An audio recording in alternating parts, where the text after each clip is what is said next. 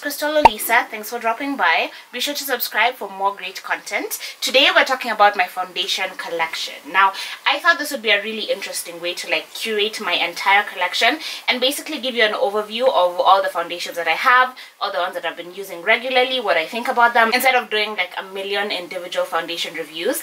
And I actually was curious to know how many foundations I actually own, because in my mind I had the number at around 30, but by counting them right now I literally have 47 foundations, which seems a bit obscene. But I've kind of been afraid to confront the collection because at this point I am literally not allowed to buy any new foundations until I use all of these up, because I don't want anything to just expire in a drawer or something, because that would be such a huge waste. I've arranged them based on my least expensive ones right here to my most expensive ones right at the top, and then on top of those I will put out the ones that I use most frequently, just so you can see which ones are my favorite, why I like them specifically for different events and different functions and situations. So yeah, let's get started. So this 47 foundation video is not too long. That is so crazy to me. And mind you, I'm counting foundations like these as just 2, although these are actually 5 each. So technically I have 55 foundations, but we're just gonna count them as 1 each because those are professional grade foundations that I bought because I thought they'd come in so handy to use on my clients and whatever. And also that's why I have 4 of the Revlon Color Stay, because I absolutely love this formula. Although recently, the more I've been wearing it, the more I'm noticing that it is transferring a bit more on my skin. So maybe my skin has just gotten used to it and it's not quite as effective as it used to be. And what I've tried to do is to arrange them by brand, so we can just speak about one company and be done with that. So actually, let's start with the Bio. I have this CC cream. I don't know if my camera is focusing. So I do have this Bio cream, and I do have a video. I don't know if I have a dedicated video on this or not, but I think I did want to shoot one just to see how well it lasts on my face without focusing on a million other products in the video. So let me know if you'd be interested in seeing that. But I'm not a CC cream type of person, so this just doesn't have enough coverage for me to be using on the daily. And we all know how I feel about primer, so I have seen a few people use this under foundation, but I feel like it's a pretty expensive primer if I'm not going to be using it for coverage. To buy this as a primer for 2,500 or something, and then to end up buying another foundation to use on top of it, kind of seems like a waste. But if you want to use as little product on your face as possible, this does have a little bit of a tint to it, so it kind of does begin the evening process of your face. But then you go into the foundation and you use a little bit of foundation and you take it the rest of the way, basically. So the next foundations are my black Opal foundations, and I actually really do love this line. I do have an extensive collection from this line. These are sold at Linton, so definitely pick up your black Opal from them. But I do have this. It does get quite greasy on my very dry skin, so it's not my favorite foundation. That's why you see only a little bit of it has been used, but it has amazing coverage. So if you're looking for a super affordable full coverage foundation and then you don't mind setting it with powder like crazy, then this is a really good one for you. This I just found too greasy for me. This is the Mineral Matte Cream Powder Foundation. It is a cream foundation, great coverage, but it doesn't quite dry down for me even after I've set it with powder, so it transfers like crazy. Not the biggest fan of this one. I absolutely love their powder foundations. This one is a little too light for me, so I do use it on a couple of clients when I occasionally take them.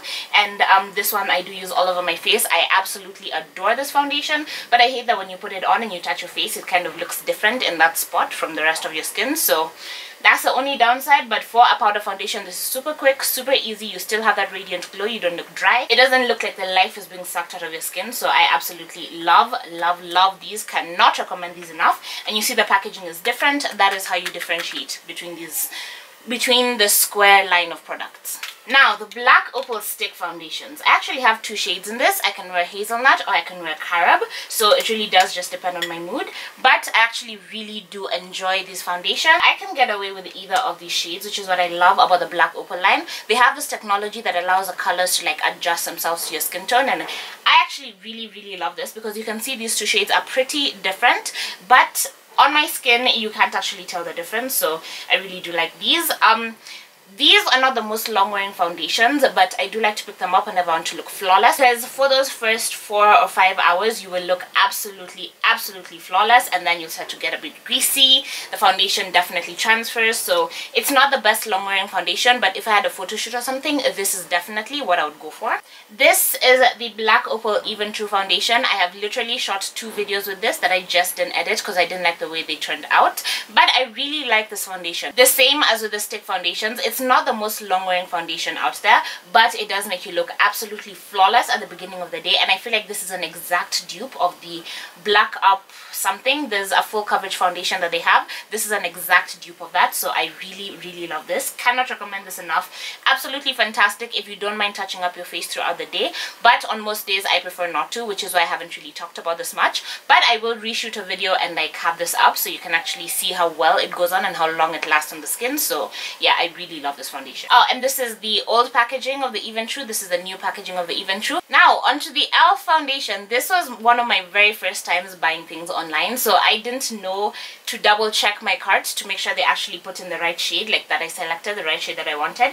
And as you can see, this foundation is just way too light for me, so I've never actually gotten a chance to use it, even in mixing with other foundations. Let's talk about Physicians Formula. I got this foundation in an influencer box and I absolutely love this. This is literally one of my favorite foundations, which is really weird considering it's not full coverage. This is a medium coverage foundation, but the way it just makes your skin look so healthy, it literally lives up to the name. My skin has never looked better than the days that I've worn this foundation, so I absolutely love it. I just hate touching up my face, and I do have to keep like powdering, make sure I'm not sweating, make sure my spectacles are not moving it around too much, so I do have to be a bit careful with this foundation, but I love it. It does come with a doe foot, so for those of you who don't like the pumping thing, or you don't like putting it on the back of your hand to work off of, you just get this, get it all over your face, and it looks absolutely flawless. So beautiful. Also, for all of these foundations, I don't have individual videos, but the videos that I do have already shot, I will link them down below in the description box.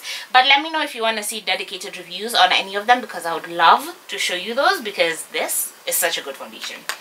And it's about $12. All of these are my more affordable foundations, so they're all under $1,500, like $15. So yeah, should be around that price range, and then we go to like the higher end ones, you know. Let's talk about the Max Factor Face Finity foundation. I absolutely love this foundation, but it doesn't have the most coverage, and sometimes that I've worn it, I felt like it's a bit too light for me, and this is the darkest shade, so I haven't reached for it much, but I think I will start reaching for it again, because I remember this being my very first foundation. I absolutely loved it. I felt like it blurred out my pores, it made my skin look so flawless. It's just that I felt like with the sun burning me a bit, and then I get too dark for the foundation, or sometimes it just doesn't look quite right on me. But I want to try it with my new color now and see if it works. But I really do like this foundation. I 100% recommend it if you have dry skin. For oily skin, I don't think it's as oil controlling as it wants you to think. It has a primer and a concealer in it. I don't wear primer, so whatever, but as for concealing, it doesn't have enough coverage to actually conceal the skin, so I would definitely recommend wearing a concealer with this, but I really like this. Now on to Maybelline. First is my favorite Maybelline foundation, because this is so full coverage. Your skin literally looks so flawless with this on. Absolutely love this. This is in the shade 66 Hazelnut. Love the Superstay foundation. Then I have a bunch of other Fit Me foundations. I actually had a lot more than these, but my family kind of raided them, so this is what I'm left with. And I do love the Fit Me foundation. It does make your skin look super flawless, but it doesn't have as much coverage as a Superstay, so you do have to use more product of this to get like that flawless look that I love. But I love that it comes in a wider shade range than the Superstay foundation, so really depends on what you're looking for, but this is a really great everyday foundation. Love it. The Maybelline Dream Matte Mousse. This looks absolutely flawless in photography. I love this for pictures, but I haven't used it in quite a while. I've gone through a couple of them, I think. If I'm not wrong, I used to have like 3 or 4. Oh no, it's my family that's gone through a couple of them. So my mom's favorite foundations were this one. She loved this because it gave her full coverage. It was so easy to blend. It's like really super easy to use, like very user friendly, even though it is a mousse and like a different consistency than we're used to. And she absolutely loved the black opal stick foundations because she hated putting foundation on her hands. So if she could just draw it on her face and then like blend it out, she'd be so good. So yeah, I've gone through quite a few of these via my family. But this is the Maybelline, basically the dewy version of this, because this is supposed to be for oily skin. This is the one for dry skin. I find that both of them work really well on dry skin. For oily skin, I don't know if it's actually oil controlling enough in either formula, but I really love the Dewy Smooth. I feel like this is the second foundation I ever bought. It got finished a very long time ago. This is very much empty, but I still remember how flawless it made my skin look. But it also had like zero lasting power. After 4 hours it was literally falling apart on my face, which is why I haven't bought a second bottle of it, but I actually really did like this. Next is the L'Oreal Pro Glow foundation. This is the third foundation I ever bought, and it's very much still full just because it literally looks orange. The first like hour that you put it on, after you blot your face, it kind of like does tone down and become a more reasonable color. But this shade is supposed to be the one that matches me, because the one that's lighter than this is a bit too light for me. So I think I will just get the Pro Matte in the lighter shade and then like mix them if I can't find my perfect medium, you know. But I actually really like this foundation. It has amazing staying power. It does start to look very, very greasy after a few hours, but if you just pat it down, it doesn't transfer too much and it lasts on your face really well. Like, it doesn't break down, break apart, move around from your nose or whatever. It just looks absolutely flawless for literally, I think I wore it for about 12 hours in my video. I'll link it down below. The Note foundation. This is another one that is very, very orange, so it's kind of hard to see past that to see how well the foundation itself wears. So I would love to test this out a bit more, but I do have to mix it in with other things to like sort of cut out the orange from it. So I actually use this in foundations like this one, which are just a little bit too neutral for me, and I do want to add a bit of warmth and a bit of like life, a bit of that melanin into it, so I do add this into that. So I do find ways to make use of it in that way, but on its own it's just a bit too orange for me. Just like this one is a bit too orange for me, but more manageable, less manageable. So on to my long time favorite foundations. This is the Revlon Color Stay. I actually have it in a couple of different shades. So this is the darkest one I have. This is in the shade Carob. I have it in the 410 Cappuccino, in the normal to dry skin, and the oily combination skin, because this has a red undertone, this has a yellow undertone, which is so dumb because this is the first one I bought and it looks so pink on me. But the yellow undertone matches me absolutely perfectly. Love this foundation, though it has kind of started to transfer on me a bit. So I wore it the other day and I was kind of afraid to hug people because like I was staining clothes. So yeah, I don't really know what is up with that, but I still do love this foundation. As you can see, this one is pretty much done. I literally have to scrape into the bottle to get anything out, but I love this foundation. And then I got this one to lighten it in case I was doing someone's skin tone who was lighter than this. I use both the white foundation to lighten and my Norse Skin, I think that's how you say it. I use this to add a bit of yellow back into the foundation because this kind of neutralizes it. But yes, that is why I have 4 of these foundations. Okay, so for my mid-range foundations, these were about, I think they go for about $30 each. That's 3,000 shillings. But it's $30 for all 5 of them, and I only got these because they were heavily discounted. So I think I paid about $1,200 for each of these. They have a really wide shade range, which is why I went for them. But yeah, turns out I'm not really the biggest fan of working with clients directly. So every makeup artist out there, like, more power to you. I don't know how you deal with people. People are just headaches. I literally cannot. But I really do love the range that this has given me. However, when I do use it on my skin, it does tend to look very, very greasy. So I'm not the biggest fan of this formula. This is the Cinema Secrets, if I haven't mentioned it. This is the Olive palette, which goes super, super green. And this is more of their, I don't know, I guess they look pink to me, but they're supposed to be yellow based, so yeah, it's a bit tricky. So now that we're done with the less expensive foundations, let's talk about my more high-end ones. Though I would like to point out that I do have more of the more affordable foundations in my collection than I do these high-end ones. So you don't actually have to have very expensive foundations to get something that works really well, something that lasts on your skin. Like, it's not a necessity, but these are the ones that I use when I want to spoil myself and I want to feel a bit more bougie. And I especially love this foundation because it does have skincare in it, as does this one. So that's the difference between like the high-end ones and the cheaper, more affordable ones, is that the high-end ones do sometimes tend to focus more on like skincare and like skin improving ingredients. So I will say that the Physicians Formula Healthy Foundation actually also has skincare in it. So for $12, you're getting skincare, you're getting amazing finish, amazing coverage. I absolutely love, love, love this one. But none of my other ones have actual skincare in them. So that's why I kind of tend to lean more towards these, especially this one, because I don't think most of these others have any skincare in them.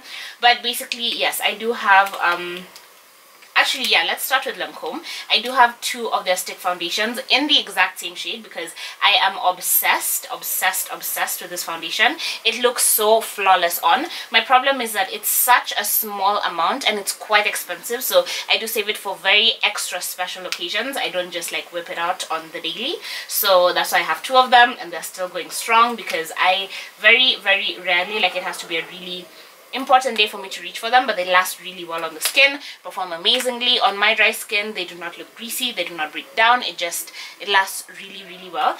And I can say the same for the Tainted Doll in the liquid foundation because I have worn this for hours on hours and my skin just looked flawless. It does transfer, that's my only issue with it, but I absolutely love the way it makes my skin look. One little pump goes such a long way, so the foundation will literally last forever. I'm obsessed with it. I love the packaging, so beautiful, and it has skincare, so win-win all around. I do have another powder foundation. This is the color E-Science foundation. This is the darkest shade, and it's not quite dark enough for me to be 100% comfortable with it, though I think I can still make it work. And I really love using this on top of foundation to like set my face because it does have skincare in it. I used to keep this in my purse because it has a great mirror, but yeah, I really do like this. $50, 50 each. I believe this should be about 65 or 55 if I'm not wrong. So when I say they are significantly more expensive than the other batch, like, I mean significantly. Then I have my Estee Lauder Double Wear Foundation, and the weird thing is I also have a sample of this because they had like a promotion where they're giving out free samples if you go get your shade matched, and I wasn't quite sure that this was my perfect shade because sometimes it would work and sometimes it looks super grey on me. So I went and I found out that my perfect shade is actually one shade darker, so that's what I have here in the sample, and I have a full bottle of the wrong shade. So yeah, this is my life, but I love this foundation. This has zero transfer. The Revlon Color Stay is a bit of a dupe, but this has more coverage and less transfer these days for me. So yeah, and I can still make this shade work, but this is my actual perfect match, so that's why I have two. Speaking of samples, I did get these samples off of an order on Sephora, and I haven't tried them out because A, they sent me the wrong Dior foundation shade. Like, literally I was so excited to be getting a Dior foundation and in the cute little bottle, and then they sent me the wrong shade, so I'm kind of heartbroken. I can't really use that on myself.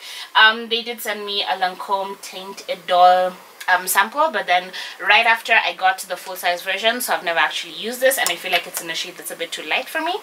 And then I have a Giorgio Armani foundation, and this one is actually in a great shade for me, so I'm, oh, okay, opening it up now, it looks a little too olive to actually work on my skin tone.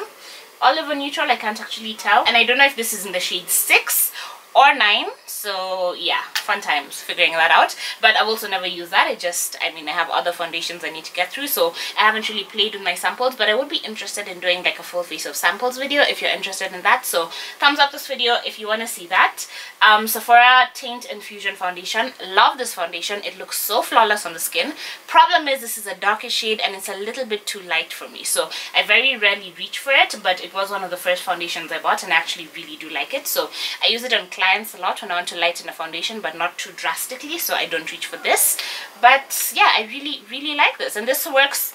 This shade is actually a perfect match to most of my Somali clients, so there's that little tip in case you're looking for a shade that actually works for their skin tone. This works absolutely beautifully. So this is a CC cream, and it actually has a lot more coverage than the Bio Bio BB cream, so I feel like that's kind of what emphasized my disappointment. I think I compared these side by side, and this just has significantly more coverage than that one. It is more expensive. I think this is about $36, but the finish is absolutely beautiful. It doesn't have quite as much yellow as I would like in it, so it is a bit too neutral for me, but I love the packaging. I feel like this is absolutely perfect for travel. I really like this because it does have like skin blurring technology. It makes your skin look absolutely flawless, and it's just a CC cream, so it's not supposed to have as much coverage as like a normal foundation, and yet it works beautifully. So I love this.